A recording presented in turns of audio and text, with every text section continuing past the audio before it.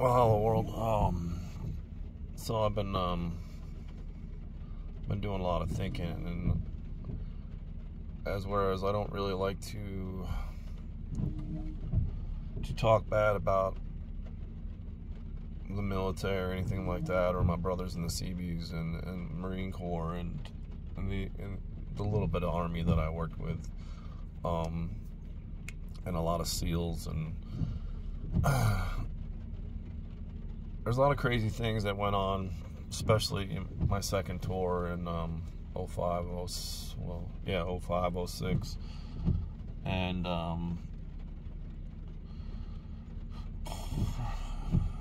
with Fallujah going down and all that stuff like that, and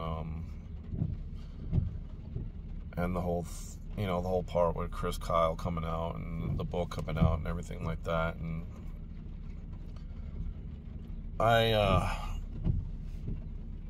there's a point in time where it was like I had a bunch of guys, and we were attached to the 2-4 Mu and 1st Recon, and we're in this little fob in Cal Sioux, and it was right near the Sunni Triangle, and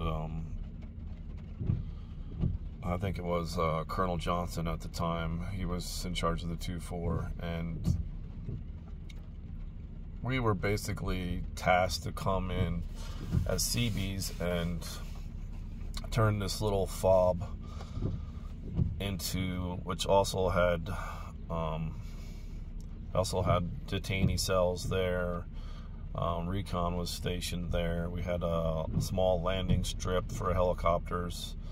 We had a big supply yard, and when we first got there, they had one shower, and it basically was just, a gigantic plastic container, 600-700 gallons, maybe more, and it was running down through some pipes, and you just sprinkle some water on you. So it got, there was porta potties, which, if you were in Iraq, you got really used to going to the bathroom.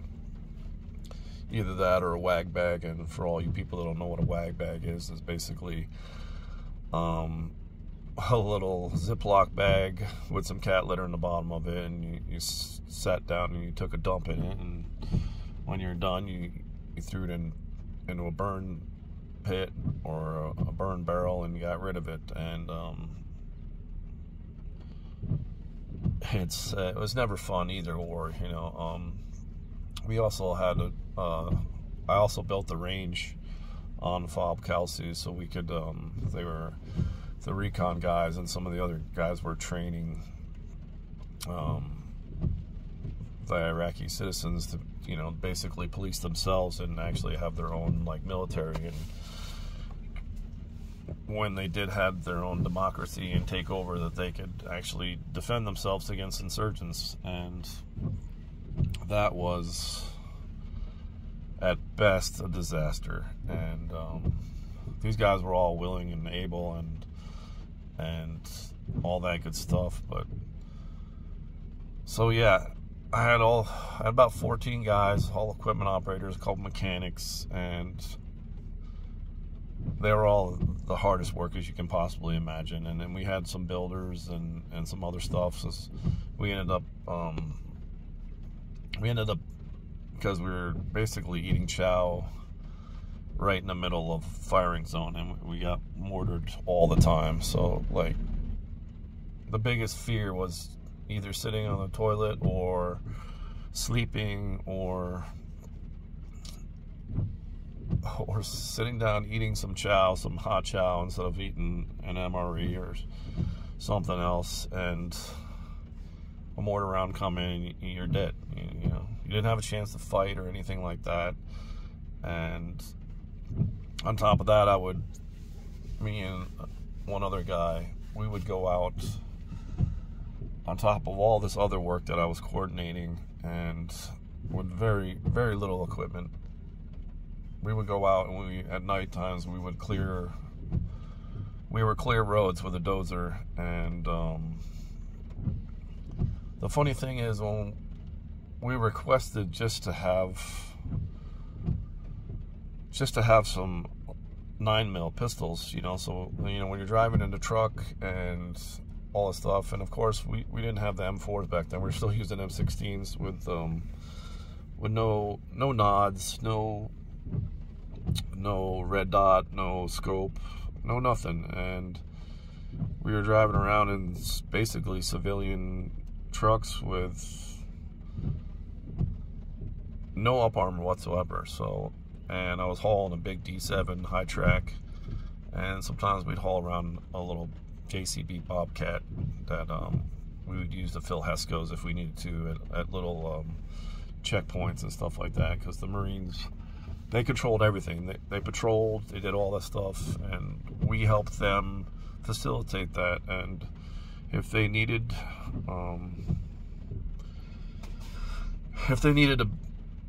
a road clear, because, you know, a lot of, you know, roadside bombs, you get a lot of stuff, especially on the supply routes and stuff.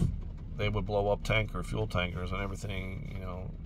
Everything over there ran on JP8, so, you know, the generators, all that stuff like that. There was no infrastructure or power. There was no water, came from somewhere, usually bottled water, so it all got shipped in. There wasn't like there was running water. We didn't have showers. They didn't have bathrooms. They didn't have laundry facilities. And me and my guys got there, and we basically turned a swamp into a usable / airfield for, you know, quick react stuff, and, you know, the Cobras there. And it was just this tiny ass fob, and we got mortared all the time. I remember somebody did and I don't know where that video is. We did a video because we got together with a bunch of people, but there was this map of the base and of the fob, and it had, you literally couldn't see anywhere where a mortar round hadn't hit. And amongst everything, after I got, first of all, we got showers up, we got brought in shower trailers, we built this huge basically bunkerized galley, and somewhere on the reference of like 10,000 sandbags on top of it, so you could sit in it and they could bomb the hell out of it and it wouldn't matter. And it was an engineering feat that the Seabees had come up with, and it was amazing. And I did a lot of the concrete for the floor and all that stuff like that. So amongst all that, clearing roadways, always being on the road, you know, working seven days a week, you know, 19, 20 hours a day, and also trying to get my guys, you know, a little bit of downtime here and there, just to decompress whatever they could. And simple things like getting a 9mm for being in the truck was something they'd be like, no, you're not an officer, you don't need a 9mm. And basically I had to, instead of going through the Navy's command, my own regiment, my own battalion, to get this stuff, and we were in air debt, I had to go through the Marine Corps, and they were like, sure, here it is, here's this, here's that. And everywhere we turned, it seemed like they didn't want us to succeed without their own agenda. And a lot of times it would be like, we'd go out, we'd get blown up, like I wouldn't have radio communication with my chain of command for a week, sometimes more. And our CO and our regimental captain would say, I don't want my guys out there. And that was the whole purpose of us Seabees, is to, you know, build and fight and move with the Marines and help them be able to do whatever they needed to do to get the job done. And in doing so, I got to see a lot of action. But at the same time, nobody wanted us to do that without somebody higher up having the recognition. You know, it wasn't about what we were doing as a whole as a Seabees so much. It was about the higher ups having something to say, hey, this is what my guys did. At the same time, they're telling us they don't want us doing it or giving us the gear that we needed to do the job we had to do. And when it was all said and done, when I worked my guys like crazy. We moved like 800,000 cubic yards of gravel, and in 5 months, with a couple civilian 15-ton dump trucks and one loader. And shout out to my boy Castillo, man. He ran that loader, no up armor, outside the wire. He ran that thing down. By the time we left there, when the Army came in and took everything over, and then just completely shut down all convoys, all patrols, all like trying to go out and find the bad guys and help the good guys. And I know it was really hard to decipher between the two, but they just wanted to occupy something without actually trying to win the war. And when it was all said and done, I wanted some recognition for my boys, for my guys. And when I ran all the stuff up through the chain of command, it got shot down right away. And our regimental captain at the time, she had said that nobody below a chief could get this award, or nobody below this could get this award. And it basically was like, well, I thought the award didn't matter about rank. It mattered about what these guys were actually doing and what they were sacrificing. And we would, for the most part, the whole time we were there, you didn't have any contact with your family because there wasn't a lot of infrastructure as far as being able to call home, especially on a little fob. And you were always busy, or somebody would always get killed, and then they would just shut off communication altogether. And it was super, super difficult. And at the end of the day, I did exactly what I had to do, and Colonel Johnson was really cool about that. And I was like, hey, I ran the awards to the Marine Corps for my Navy guys. Like, I ran it through them, and it didn't even take a week, and every one of my guys got an award. Mostly just Navy achievement medals with like the awesomest write-ups you could possibly imagine. I thank every day for Colonel Johnson, because I had much respect for him, and he allowed me to run my guys, even though I was a newly frocked first class at the time. And at the end of that deployment, I ended up getting a Navy comm with Valor, but I didn't want the award, and I didn't write myself up for the award, which I saw a lot of other first classes do. But I got the award to me. And the other thing too was, you would see officers back in Fallujah, where our main camp was, and chiefs, they were getting combat action ribbons because the whole stipulation is you had to fire your weapon and stuff. And although my guys weren't, all of them were not firing or had fired their weapon, they were all in combat. They were all taking rounds every day. They were all doing what they had to do, not being an actual combat unit, but supporting the tip of the spear. This is the first recon. This is the 2-4 Mu. These guys are out there living and dying every day, and we're right there with them, trying to make their lives better. And at the end of the day, these officers that were sitting on Fallujah camp, it didn't matter if they fired incoming rounds. And although they did, that's a whole nother story about how Eric Knott got killed because of them trying to fly a flag basically for a mortar, so they could drop mortars in on the camp. And he was out there smoking a cigarette, and he ended up catching a round, and it was terrible. And a lot of other of my friends got hurt in that. But you have these chiefs and officers getting combat action ribbons and these awards, for sitting on a camp and not doing what they were supposed to be doing, was taking care of the enlisted and the people underneath them. But they were reaping all the awards. And at the end of that deployment, we were all so tired. And I had hurt my knee, and I hurt my shoulder, and I ended up having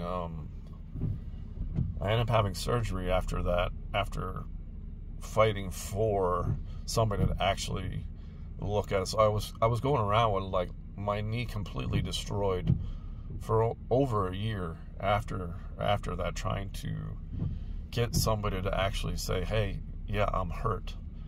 And when I finally had my surgery, and like a month or so of basically being drugged up with painkillers because it was so bad, when I finally got the brace off and everything like that, they turned around and sent me back to Iraq again. Like I walked in on crutches and I went back again. And then I saw people around me getting promoted. And then, you know, you started with the drawdown. It was like, oh, we want all these CBs, but then when we got all these CBs, it doesn't matter, because the Navy has to downsize.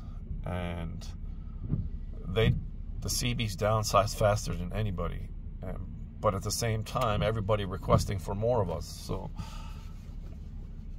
you had guys that were just going back to back to back, and then all these other people that were saying, and at the same time, I went 10 years with pass not advance for chief, and a lot of it was because they said I didn't have my SKUs pin, but the SKUs pin was a CB combat warfare pin designating that you were qualified to do combat, which I kept doing combat stuff. I kept doing everything and or had done everything that was required of this made-up test to prove your skills. And at the end of the day, I never made chief, and maybe thank goodness. And I was told a lot, and I've still been told to this day, that you didn't really retire from the Navy because you never made chief. And at that point, I didn't see too many chiefs in the Navy that were showing me that everything that I had done was because of the guy that was before me or the guy that was next to me. I owed everything I had to everybody around me and to God. And when it was all said and done, when I retired from the military, and this is after, you know, going to war a couple more times and in Afghanistan, that it didn't matter anymore about what I was doing. It only mattered about what looked good to the higher ups, you know. And I always had awesome range scores. I always had as good as PT as I could, being that I was injured for the majority of my last 10 years in the military, and I was still fighting to stay in. I was still fighting to get my retirement. And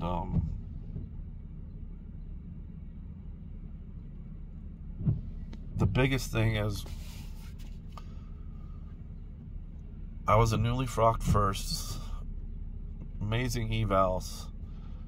They downplayed all that stuff, and then we have this award in the CBs. It was called the Marvin J. Shields Award, and it's given out to an outstanding non-chief petty officer who showed exemplary drive and all these things in the military. And basically, you got chief off of that, you know. Pass, go through jail, whatever it is, you got the ticket to becoming a chief. And it was many years later, and I was in the CB Museum, and I was watching. They have a bunch of pictures of all the people that had received the Marvin J. Shields Award, and there was this the same guy that was on deployment but was not in the same place as us. And I was reading his write-up for the Marvin J. Shields Award. And not too long after that, I went and looked at my eval, because his eval, his write-up for that award was, other than a couple other things that, you know, I, as a equipment operator, not a utilitiesman like he was, they used my eval from that deployment as his basic write-up so he can get the Marvin J. Shields Award. And hey, it is what it is. I didn't make any waves because, hey, I had other things to do, like keep my family together. I was going through a divorce at the time. Didn't get to see my kids hardly at all. 9/11 was like a drop-off, and I just push. And I did this all while being injured, being depressed as hell, and not having God. And even though he was there with me the whole time. And I see this thing now, when everything starts to clear and you start looking back on the things that happened, how our military has changed, but at the same time, most of the people there are just there to fight the battle for the guy next to them and try to come out alive and with a little bit of dignity. And there's a lot of people out there that have had that valor that they had shown, that love for the guy next to them, that hard work, that always pushing forward no matter how terrible things were getting around you and how terrible things had gotten back in the home, you know. A lot of lost marriages, a lot of lost lives. And for what? And there's a lot of stolen valor out there. And I see it now, even in the ranks of the SEALs, and I see it a lot with people out there making all this money off of,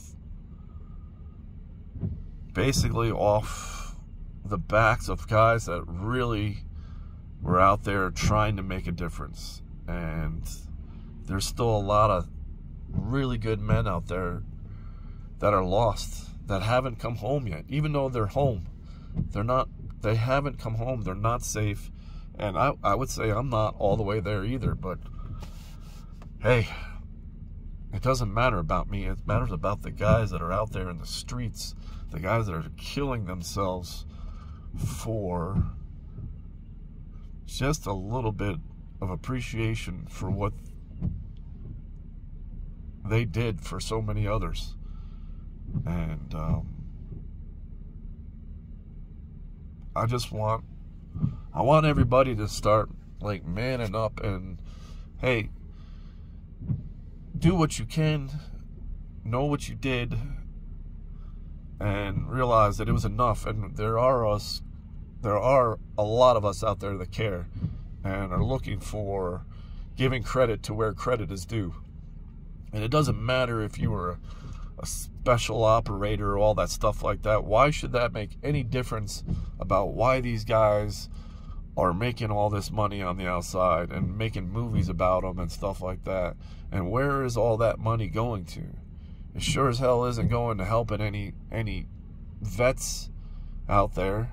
The guys that really are messed up in the head because of the shit they went through, and then they got just thrown aside because of some numbers.